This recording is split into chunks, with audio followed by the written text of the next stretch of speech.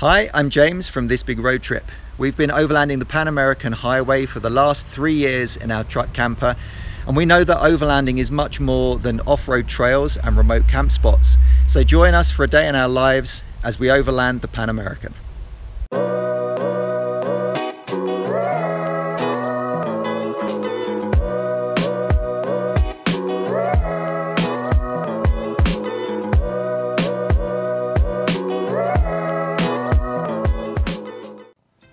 We're currently camped out in an amazing hostel called Refugio La Roca in northern Colombia.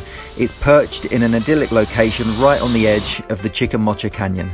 Previously, when we came to La Majara, we found an amazing camp spot a little bit further down the road that was right on the edge of the canyon. This time we've chosen to stay in the car park of the hostel itself. We often do this when they have great facilities. Here they've got showers, toilets, Wi-Fi, but they've also got an amazing restaurant and also a great bakery too. However, the main reason we're staying here is for the climbing, and the convenient location means it's a lot easier dragging our climbing stuff up and down every day. As always, it doesn't really matter where we are. Because we're in our camper, we have a great base all the time, whether we're staying in a car park or a camp spot. Good morning.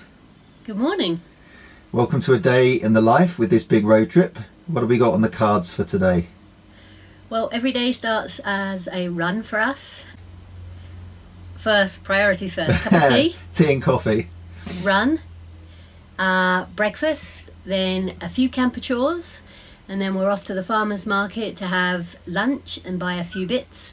And then we'll come back, climb, work, dinner, bed. Beer. You forgot beer. Beer and bed. Beer and bed. Just in case there can be any doubt, one of the best ways to start your day is to feed raisins to a monkey.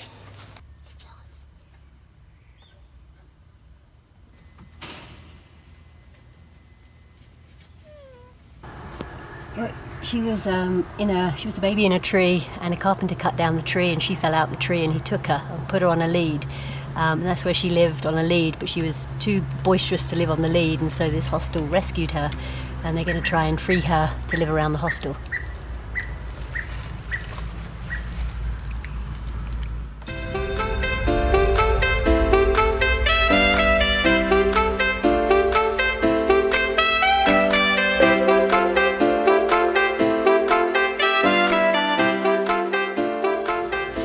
Well done, how was it?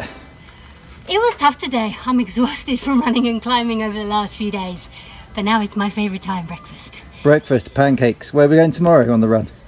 Tomorrow, we're going to do a loop with a guy that's here climbing, that's been staying here for a few months, a big new loop around the edge of the canyon.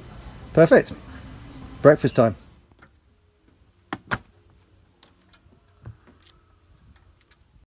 We're off to the farmer's market in Mesa de los Santos to buy some nice fresh produce and to have a delicious Colombian lunch.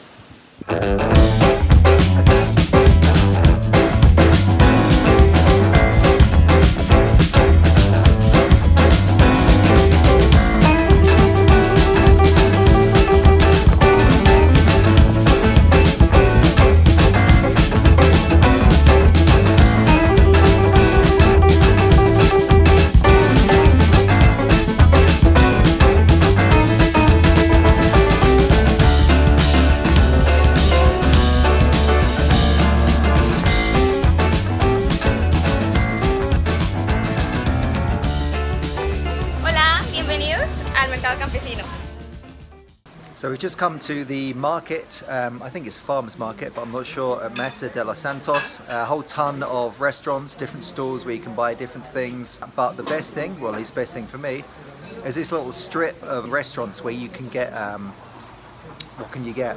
All sorts. Basically anything that you can throw on a grill, that's what they're cooking. So you've got chicken, sausages, beef, pork, super tasty, fresh off the grill. So we're gonna pick one of these guys and see what we end up with.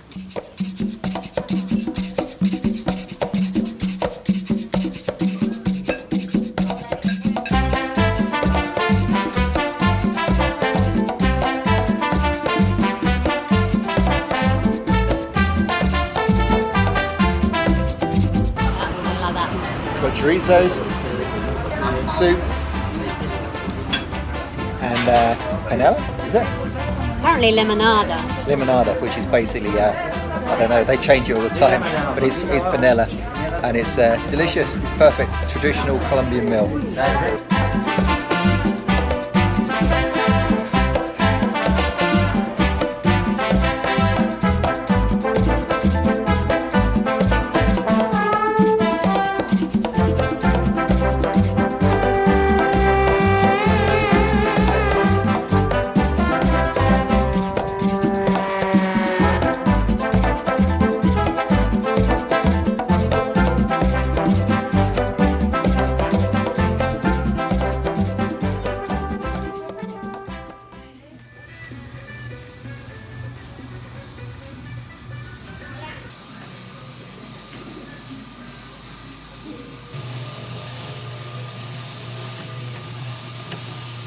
So this is definitely my happy place. Colombian coffee, about an 11 out of 10 I'd say. Amazing.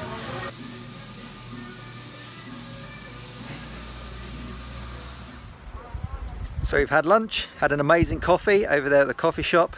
You can't really go wrong with Colombian coffee shops, they're all stellar. And now the endless wait for a bus. The problem is that no traffic has been coming in this direction for I don't know how long now, which makes me think that there's either an accident or a landslide or something. So we could be here for some time.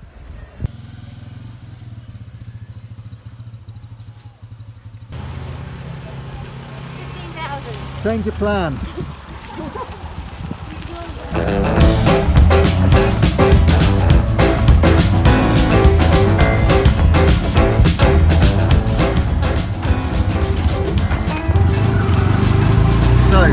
Change of plan. We were going to get a bus and nothing turned up, so now we're in a they call them a motor mouse, a motor raton. Motor raton, a motor mouse. Basically it's a tuk-tuk.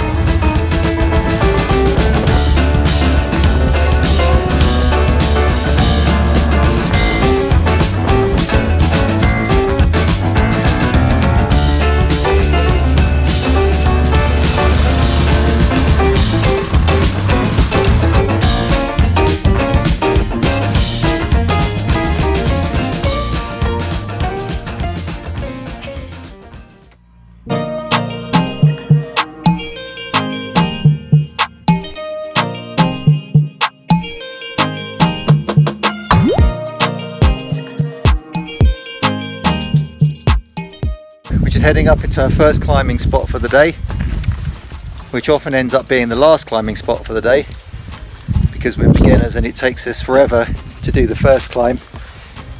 And once we get set up we tend to practice the route over and over a little bit and get better at it, and then after we've done this one move on to the next one. Which one are we going for?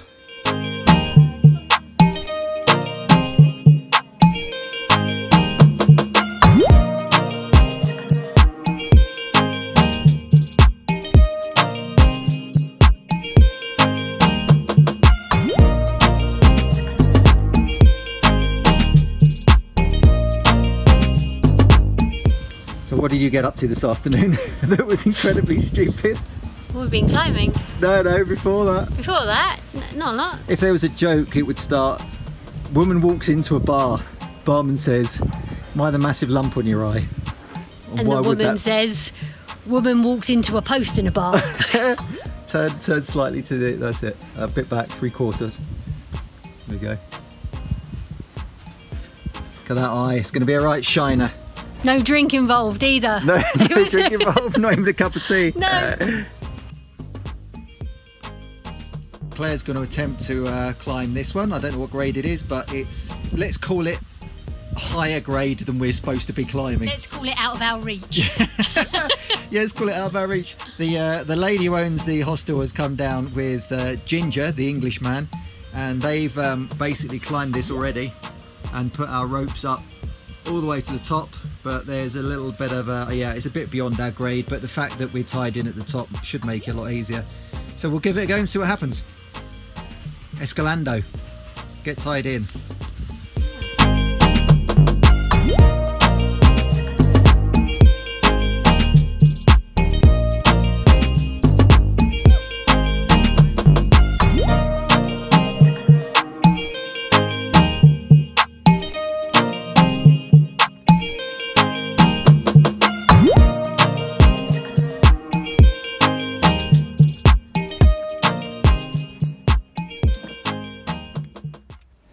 We just got back from a day's climbing at El Refugio. Amazing day, amazing place, stunning canyon to climb in.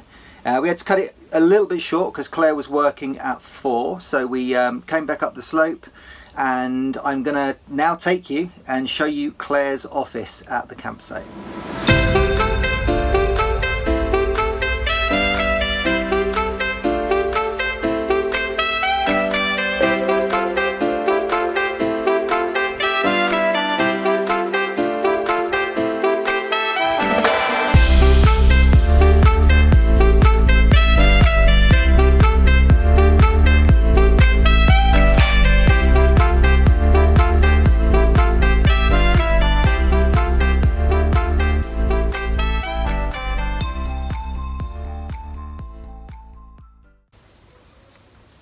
So there you have it, a day in the life of this big road trip. Hopefully we managed to impart the fact that there's a monkey banging on the door. Take 2. So there you have it, a day in the life of this big road trip. Flora, stop banging. Adventure wherever we go in different forms.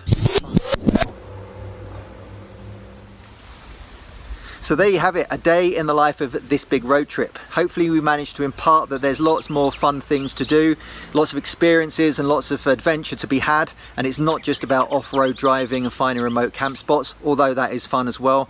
And of course, the nimble vehicles are amazing vehicles to get out and do that in. If you have any questions, please drop them in the comments below and then we'll answer those, and feel free to subscribe to our channel and look out for the next video.